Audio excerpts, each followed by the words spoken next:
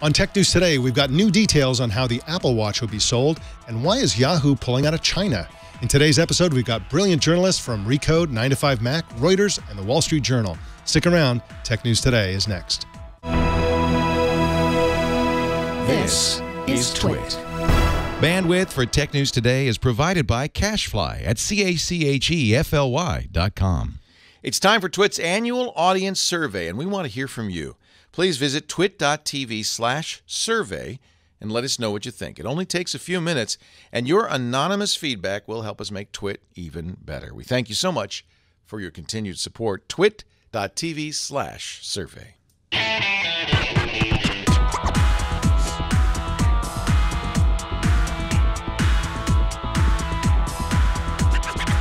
This is Tech News Today for Thursday, March 19th, 2015. This episode is brought to you by Gazelle, the fast and simple way to sell your used gadgets. Find out what your used iPhone, iPad, and other Apple products are worth at Gazelle.com. And by Blue Apron. Blue Apron will send you all the ingredients to cook fresh, delicious meals with simple step-by-step instructions right to your door. See what's on the menu this week and get your first 2 meals free by going to blueapron.com/twit. That's blueapron.com/twit. Tech News Today is the show where we talk about the tech news with the journalists who report it. My name is Mike Elgan. Welcome to the show. Our co-anchor today is Recode Deputy Reviews Editor and Senior Reviewer, Katie Boehret. Welcome to you, Katie. Thank you, Mike. Nice to be here. So glad you're here. Now, you've got reviews editor all over your title. You've got, I think it's mentioned twice in your title. And you do a lot more than reviews, though, and you do a lot more than writing reviews. You also do a bunch of videos. Can you tell us a little about the range of your activities at Recode? Well, I do a video every week with my reviews, so that helps kind of illustrate some feature of the product and lets people see me using it or lets people see it in a kind of unique way. And the rest of the reviews team does the same. So we each spend a certain amount of time with these videos every week. And we also attend events to make sure that you have the latest news about the event, live tweeted or live blogged or whatever the case might be. And we meet with the right people afterwards and hear the right things and report it back to you. So it's constantly changing. It's, always exciting. And the tech world is nonstop. So we love it. Yeah, absolutely. Well, it's great stuff. And if anyone out there is using an iPhone, you should check out a piece that Katie wrote yesterday about a lot of underused features on the iPhone. It's kind of eye-opening. There's a lot of cool stuff that hardly anybody uses. And so you should definitely check that out, recode.net. Well, let's jump into the news. As we get closer to the hotly anticipated launch next month of the Apple Watch, details around how Apple will sell it are starting to emerge. Now, Mark Gurman at 9to5Mac is reporting new information about what the Apple Watch process will be like. And Mark joins us now. Welcome to you, Mark Gurman. Thank you for having me. I really appreciate it. Thanks for being here. Now, unlike any previous Apple product, the Apple Watch has to be tried on. What are your sources telling you about how Apple plans to manage the large numbers of people who are going to want to try on different models of the Apple Watch? Right, exactly. So differing from like a Mac, iPhone, or iPad, Apple really wants people to try on the Apple Watch before they purchase and really decide the best casing plus band combination. So basically stores are going to have, as they announced at the keynote, a table where a bunch of the watches are going to sit under a glass surface. And each table is going to have at least 10 try-on stations, and that could range up to 20, depending on the size of the store. And basically, there's going to be 4 different sections around the store. There's going to be a try-on section, a sales section split up into people who know what watch they want and people who are still trying to decide, and a section or a zone for people to just ask questions about the watch and learn more about it. And then a 4th section just for buying the pricier 18-karat Apple Watch Edition models, and those are going to be managed by what are called experts, people who have extra customer service training, people who have flown to Atlanta, Cupertino, Los Angeles, New York, Sydney, UK, a few other places in February for special Apple Watch training. So only the most trained sales representatives will be able to sell the gold models, which start at $10K. So, Mark, not all of the stores are going to carry these special $17,000 watches. Is that right? That's correct. So it's only going to be in certain markets and in certain department stores that Apple's partnering with. So maybe the store at your local mall won't have the Edition models. But we're told most stores have safes in the back now, so it's possible that they'll still have the gold models on display, or they'll be able to order the gold models and store them in the safe until they're picked up. So they're not going to stock them inventory-wise, all the stores, but it seems likely that at some point you'll be able to order one to any Apple store for pickup. Now, the Apple Watch ships April 24th. Will Apple Watch fans have to wait until that date in order to try one on? No. So as Apple announced, beginning April 10th, you'll be able to go to any Apple retail store and try on the Apple Watch using that 4-zone setup that I discussed earlier. And Apple's expecting some lines and lots of people coming into stores. And an interesting thing we learned is that 75% to 90% of Apple retail store staff are going to be allocated just to Apple Watch try-ons and answering Apple Watch questions. Wow. Beginning April 10th. So if you're trying to buy an iPhone, they'll probably help you with that too, since they're really pushing Apple Watches and iPhones to be sold together. But if you're looking for something like a Mac or an iPod or whatnot, you might want to go in before the 10th. But of course, like the other 25 to 10%, they're probably really going to be stationed around the new MacBook, which is also coming out on April 10th. And Mark, do I need to make a reservation for this? I know just going in and getting a Genius Bar appointment can be a real pain in the butt, but this sounds like a nightmare for people who want to just walk in the door without any kind of planning. Do I need to tell them ahead of time? So reservations are going to be recommended, but not required. And they're currently working on a text message, SMS-based solution to be able to come in, tell them that you're interested in trying on the watch, and then you can go roam around the mall and they'll send you a text message when it's ready for you to come back and try it on. So they don't want people really waiting around and to crowd up the store. If there's no room for you, they'll text you when to come back. Cool. Mark Gurman is at 9to5mac.com, and you can follow him on Twitter at Mark Gurman. Thank you so much for joining us today, Mark. Thanks as always. I really appreciate it. All right. We've got some more news for you in just a sec, but first let's talk about Gazelle. I love talking about Gazelle because I've been using them for a long, long time to sell my used gadgets, to monetize my old stuff so that I have the money to buy new stuff. That's why I like them. The other reason I like them is because I'm super lazy, and Gazelle is very, very easy to use for selling your device. Just go to the gazelle.com, that's Gazelle.com, and choose the device that you have that you'd like to sell to Gazelle. And then, you know, there's an option there, some radio buttons for choosing what the condition of that phone or tablet is.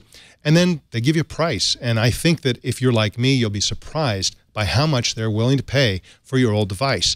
They send you a box, you put the device in the box, and off it goes. And you get paid very, very fast within a few days of your item being received. They'll also wipe your data for free. And of course, nowadays, Gazelle recently offered the new feature of selling pre-owned devices, including certified like new devices, which are indistinguishable from brand new phones and tablets.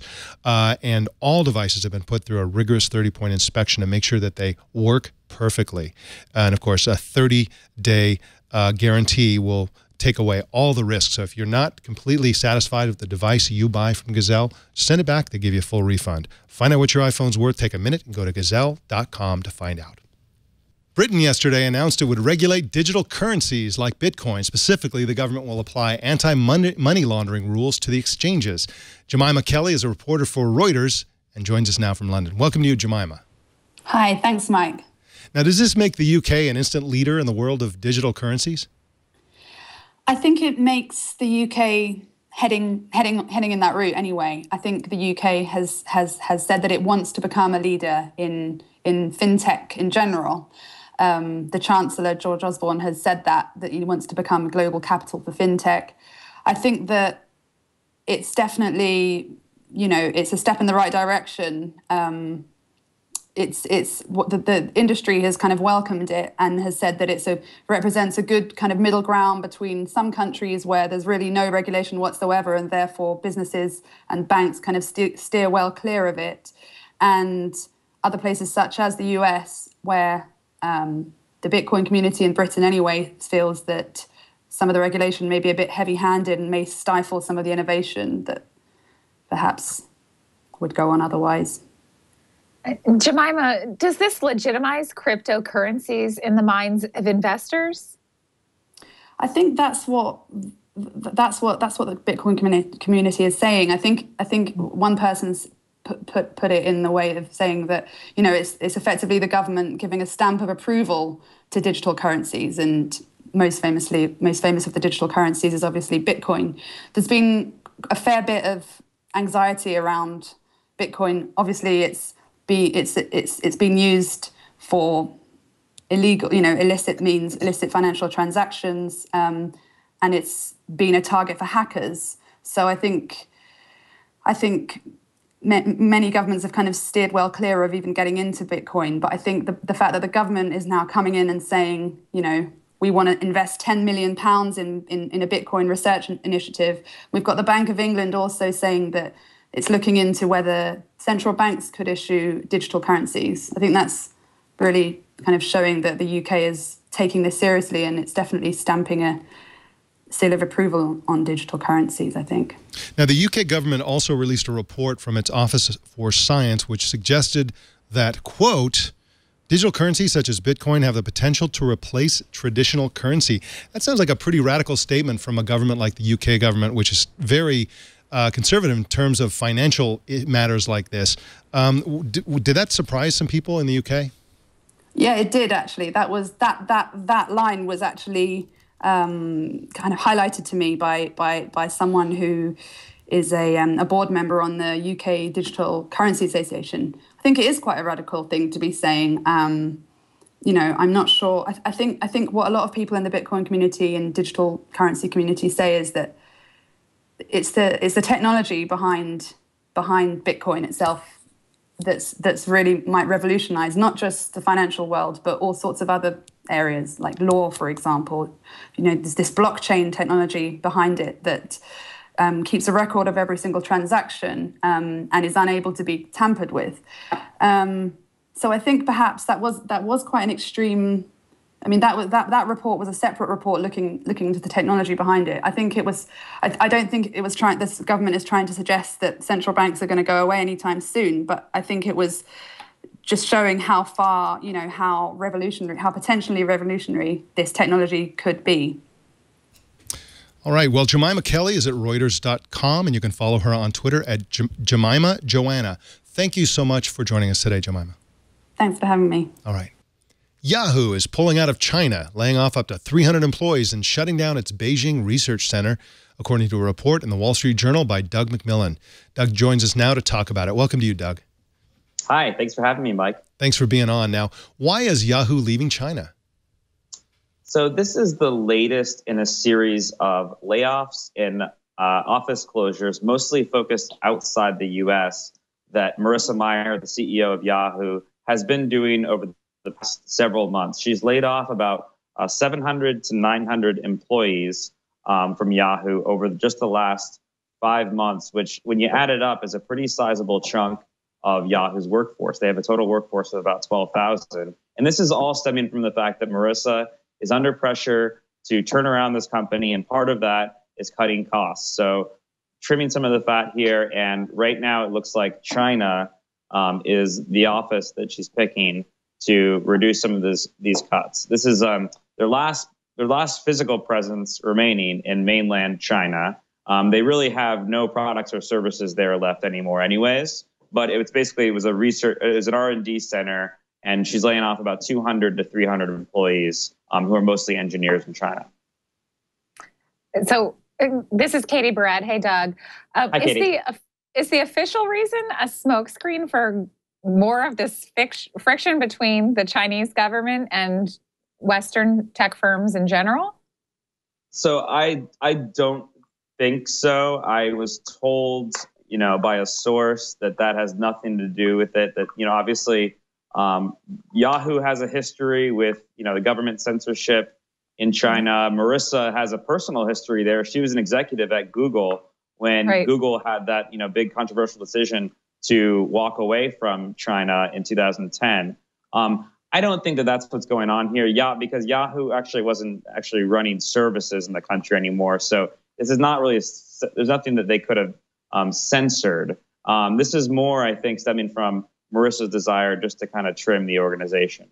Normally companies in general don't cut activity in China, one of the fastest growing and largest economies there is. I think that, you know, not to belabor the point, but I think that to a large extent, the Chinese government has taken all the oxygen out of the room for foreign companies that do the kinds of things that Yahoo does, that do the kinds of things that Google does. In other words, information access, providing access to information. They like to control, they like to censor, and right now the Chinese government is sort of regressing in terms of its authoritarianism by cracking down on all kinds of activity online. It's really become a repressive environment, and I wonder if you know, if this isn't, you know, part of their pessimism. I mean, you would expect that if, for example, if you can imagine an alternative reality where China was a democracy and it was kind of open and they had a free market economy, you can imagine Yahoo really wanting to get in there and be a player in the vast array of services that Yahoo provides the rest of the world. And so just before we let go of this whole idea of friction between Yahoo and the Chinese government, can you give us a bit of history, more history about their history with the Chinese government? I mean, back in the day when Marissa was with Google, there was a big scandal where the Chinese government was accused of hacking Gmail accounts, but they also hacked Yahoo email accounts as well at that time, didn't they?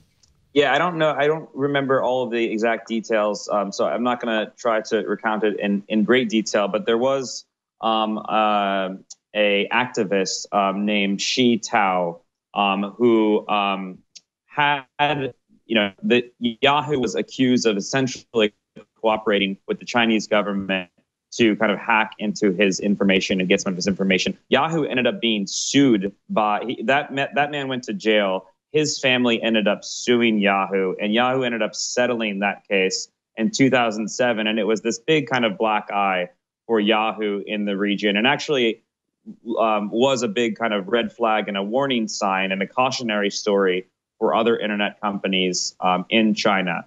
What has happened to Yahoo in China in the past since then actually heavily involves another company, Alibaba, which, you know, Yahoo made that great investment in Alibaba way back when that company was just founding. And Alibaba has since gone to kind of play, you know, the kind of role in China, in the internet of China, that Yahoo once played in its heyday in the US. Alibaba is very much kind of this mega internet portal for a lot of content and information and you know, mobile services in China. So I think, you know, this is just kind of speculation at this point.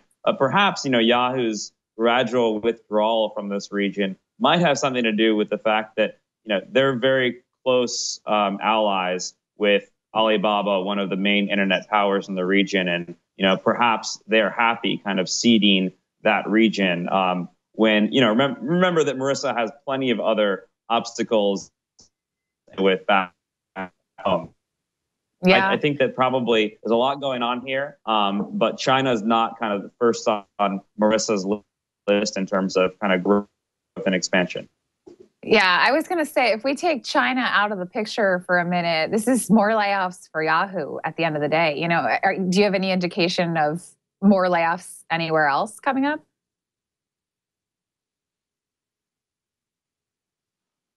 I would be surprised if they're done. You know, this is an interesting question. Is, you know, is it better to do one large, massive layoff at a company? Clearly, Marissa has acknowledged through her actions that Yahoo is too big of a company. You know, this is a large 12,000 person organization. And in many ways, as they move into kind of the mobile world, they're competing with smaller, nimbler startups to create like mobile apps. So I think that she's acknowledged through her actions that Yahoo needs to slim down and kind of become more nimble. But the way she's doing it is not to do one big, massive layoff, but to do kind of death by 1,000 cuts, where she's, you know, cutting people, you know, at least on a monthly basis. It looks like one report in Business Insider a few weeks ago said that she was laying people every Wednesday. So you got to wonder what this does for morale at the company when you're sitting around and you don't know who's next. Well, the way to do it is to lay everybody off at once, according to Machiavelli. And she should read up on that. Tried and true, yeah. Yeah. Well, Doug MacMillan is at WSJ.com, and you can follow him on Twitter at DMac1. Thank you so much for joining us, Doug. Thanks, Doug. Thanks, guys. China's Huawei became the world's top applicant for international patents last year, according to the United Nations World Intellectual Property Organization. U.S. mobile chipmaker Qualcomm was the number 2, and Chinese Huawei rival ZTE was number 3. Twitter's Vine updated its iOS app to preload Vine videos so you can watch while offline or watch faster when you're online. Quite a cool feature, I think. I'd like to see a lot more apps do this sort of thing because, of course, if you're going to go and they've already queued up, they know what you're going to watch, they might as well preload it so that it'll go faster. Mike, do you use Vine? I do. I was a heavy user for like a month, like Yes. a year ago, and then I've come back to it recently. I like it. I just forget to use it, actually. I know. That's, I think, my problem, too. It's there. It's really fun when you get engrossed in it and you kind of lose yourself and then you forget about it. I don't know. I need a way to kind of remind myself that it's there. It's so hard, especially now we have Meerkat and we have all these other ways to capture whatever it is we're doing. It's just there's so much competition in the capture it market, everything from photographs to, Instagram and so on, that it is difficult. It's kind of funny. When I was a heavy user, I happened to be living in Spain at the time, and we were in Sevilla, Spain during a big festival where, all the women dress up in traditional like Spanish costumes and stuff like that. I was vining like a maniac. And then that's pretty much when I wandered away from it. And I came back to it about a month ago, and I was just like almost crying because they were so awesome, these vines, taken in Spain. Anyway, that was pretty interesting to realize that. And like you say, it's very difficult to remember to use it. I guess that's one of the big problems. Yeah. Well, Google updated Google Maps for iOS yesterday by adding full screen mode, color-coded public transportation routes, Zagat reviews filters, and faster voice search. In mergers and acquisitions, the Japanese online retail giant Rakuten is buying the U.S. ebook company Overdrive for about $410 million. Overdrive specializes in ebook rentals to U.S. libraries and schools. The move buys Rakuten both new access to the U.S. market and also instant participation in the sharing economy, which apparently is very important to the company now. In October, Rakuten bought U.S. discount store ebates.com for about $1 billion. Yeah, I think a lot of people don't know about Overdrive because it's kind of the company that's been in the background for all these library ebook rentals for years. I wrote about it, 3 years ago. But yeah, it's a really interesting company. Good for them. Yeah. Well, Opera has acquired SurfEasy, which makes a virtual private networking app and other products. The buy represents Opera's first security-related acquisition, interestingly enough. Opera told TechCrunch that SurfEasy's mostly freemium apps will continue to be supported for now, but my guess is they're going to build some of that technology into the Opera browser. Well, in just a sec, we're going to have a lot more news for you, but first, let's talk about Blue Apron. Lots of people go on diets. They want to lose weight and get healthy. That's a terrible idea, generally speaking, in my opinion, because diets cause suffering and people can only do it for so long.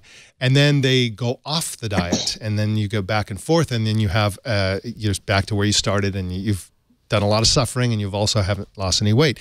The better way to do it, in my opinion, is to eat real food. Is to eat healthy, quality food that you make yourself. Homemade food is the way to go. And Blue Apron is a brilliant and super easy way to make homemade food. They send you a big box with 3 meals in it, 3 meals for 2. And these are inexpensive, less than $10 per meal, and they're better than restaurant quality meals. I have a blast making them. At my house, my wife does most of the cooking because she's such a brilliant cook. But with Blue Apron, I can give her a break and make food that even she likes. And so I do all of the Blue Apron cooking at our house. And I just find it really fun because it's like takes about typically it takes me about a half an hour to make a Blue Apron meal. And it just ends up being this amazing dish that makes me look like a genius. Here's something that I made, I guess, about a few weeks ago. And here's a picture of the box I got. So you see how everything is labeled. You get all the ingredients and only the ingredients you need. So there's no waste. And these are fresh, local, seasonal ingredients, always the healthiest kind. Here we go. I've laid out a single meal. This is Mulligatawny. How do you say that, Katie? Mulligatawny? You got it, yeah. Okay, chicken mulligatawny stew. I don't know how to say it, but apparently I knew how to make it. This was a really, really delicious meal. And you can go in and choose a vegetarian if you're a vegetarian and you want to go meatless. You can choose your favorite protein from the options, and then they will send you a new meal every time. They never send you the same meal twice. Sometimes these are pretty exotic international dishes where they have ingredients you're not going to find at the local supermarket. They'll supply those ingredients. You don't have to go buy a bucket of ghee, for example, to make an Indian dish. They'll give you just the amount you need for the dish. Really brilliant stuff. You got to try this. It's a better way to cook, that is for sure. Now check out this week's menu and get your first 2 meals free by going to blueapron.com/twit. 2 free meals just by going to blueapron.com/twit. And we thank Blue Apron for their support of Tech News Today. Well, in our courtroom drama segment, Microsoft is facing a new class action lawsuit by Xbox 360 owners who claim that a design defect causes game discs to be gouged. A lower court had ruled that the group couldn't sue in class action, but the Ninth U.S. Circuit Court of Appeals in Seattle overruled that, saying the judge had misapplied the law. In our big number segment, $2.87 billion. That's how many dollars web hosting company GoDaddy is expected to be priced at for its upcoming IPO. GoDaddy tried to go public in 2006, but then withdrew, saying that market conditions back then were unfavorable. It's a lot of Doritos, Mike. That is a lot. Yes, exactly. I'm sure Dana Kirkpatrick is really pumped about all this. She's gonna make out like a bandit. All right, another big number for you, 3,000. That's approximately how many employees Japan's Sharp plans to eliminate through voluntary retirements, according to a new report on the Nikkei site. That's within Japan. The company may also cut more than 2,000 jobs outside of Japan. Most of those jobs are in the Americas, according to the report. Well, our TNT fan of the day is Dave Troutman of Edmonton in Alberta, Canada. In this picture Dave posted on Google+, he's enjoying some fresh hot cross buns in anticipation of Easter and watching Tech News Today in anticipation of knowing everything there is to know about the day's tech news. Check it out. Very nice. Food and TNT. It's a great combination. I know. It seems like we talk a lot about food here. We sure do. That is absolutely true. Well, how do you watch or listen to TNT? Just record a video or take a picture of yourself or your setup and post it on Google+, Twitter, or Facebook, and use the hashtag HowIWatchTNT, and we will find it. Katie Boehret, tell us what you're working on these days and where people can read it. Well, I just published a story yesterday about things that you didn't know existed on Mac and on iOS. And I thought that was pretty interesting because all of the Apple fanatics chimed in to tell me what an idiot I was that I pointed these things out. So, you know, it was kind of everyone's chance to show off everything they knew. But for average people, most people do not know about those features. They're really power user features. For example, saving a draft in an email, or using gestures on the trackpad that you didn't know existed, and that kind of thing. So, you know, it was really funny just watching Twitter yesterday. I got all these really obnoxious comments, but I was ready for them. I've done this kind of column before. But yeah, you know, it never gets old. Obnoxious comments are what Twitter is all about. Exactly. Okay. All right, Katie. Well, thank you so much for joining us as co-anchor today. It was my pleasure to have you on the show, and I hope to have you on again soon. Well, thanks for inviting me, Mike. It was fun. You can subscribe to Tech News Today on Feedly, and if you don't use Feedly, just choose your favorite way to subscribe at twit.tv/TNT. You can also watch us live every weekday at 10 a.m. Pacific, 1 p.m. Eastern, 1800 UTC at live.twit.tv, or on the app or browser plugin of your choice, which you can find at twit.tv/apps. If you haven't filled out our Twit survey, we'd love it if you would go to twit.tv/survey. Tell us what you think of our different shows, how you listen, how you watch.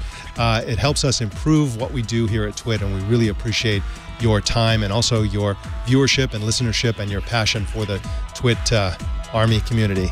If you're ever in the San Francisco Bay Area, come on in and watch us live. We love to have a live audience, and you can follow us on Twitter at Tech News Today TV, and you can follow me on Twitter at Mike Elgan, MikeElgan.